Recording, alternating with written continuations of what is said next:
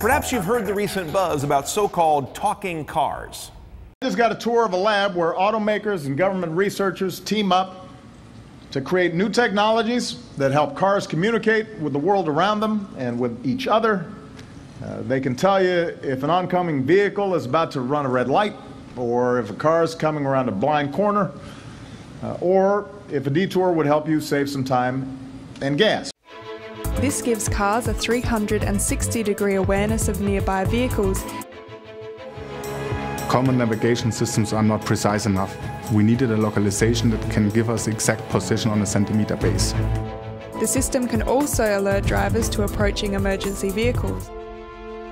If a crash is detected, emergency crews can be dispatched, drivers can be diverted immediately to alternate routes.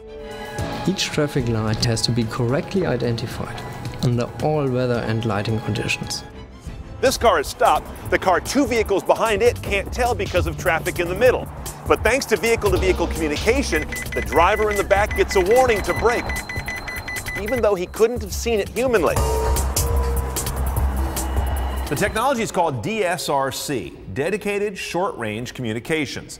It gives vehicles a new built-in radio, if you will, that operates in the 5.9 gigahertz band and allows them to communicate to each other in a very specific way, to tell each other where they are, the direction they're heading, and the speed they're going. It's largely focused on preventing accidents. ABI research, for example, predicts that about 10% of new cars shipping will have DSRC by 2018. And that goes up to 70% by 2027. Some pretty good numbers. In the United States, as of February 2014, the Department of Transportation announced that it will announce a pending date soon by which all new cars must ship with DSRC radios enabled. The goal? 70 to 80% reduction in accidents. In Europe, it's even more ambitious. They're looking for a 100% accident-free zone by 2050, thanks to DSRC. But specifically, how would these DSRC-enabled talking cars get to those lofty goals? Well, let's consider some of the scenarios that have been tested at the University of Michigan's Safety Pilot Program in Ann Arbor, Michigan.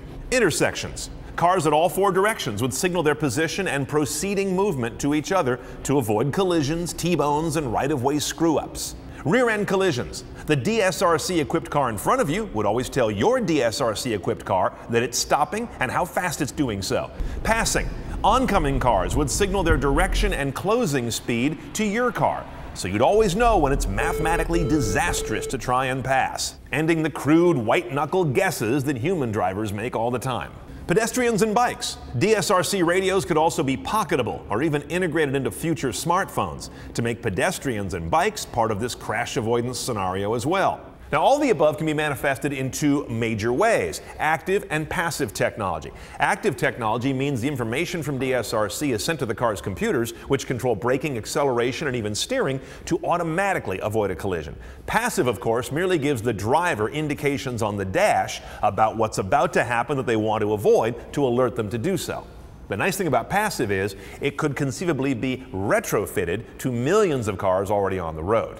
Now, beyond the enormous accident reduction goals, there's another benefit to DSRC, and that is increased efficiency of fuel consumption and roadway usage through several means. The first of which is to communicate traffic phase and timing to cars.